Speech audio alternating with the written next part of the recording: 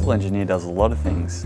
They range from planning to designing to construction and overseeing construction in all fields, so from hydraulics to geotechnology to infrastructure construction and development. I find buildings and structures and the way things work exciting, and engineering allows you to get to like the nuts and bolts of how things stand up. To have a successful career in civil engineering, you need to have a good foundation in mathematics and physics. So when the students come on board into our course, we tend to build and expand on the knowledge that they've gained in these two topics. Our course itself has a theme of sustainability that runs through it.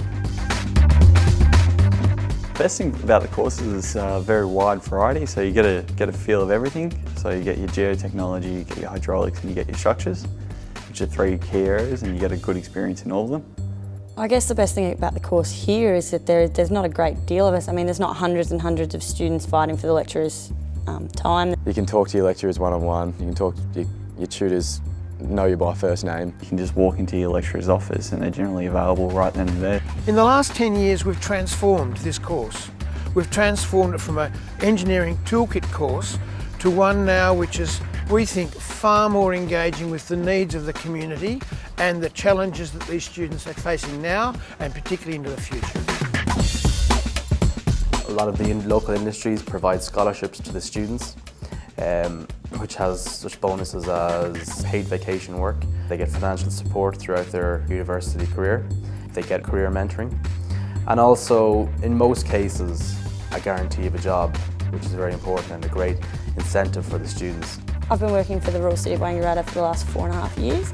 They gave me a gap year position where I worked with engineers and I did a traineeship, and then at the end of my gap year they offered me a scholarship. They give me a lump sum scholarship every year and paid employment every summer and every winter, and it also gives me really good practical experience. I've done project management, traffic management, dealing with subdivisions, drainage, just all manner of things, and it's just really helpful for some of the work I do at uni.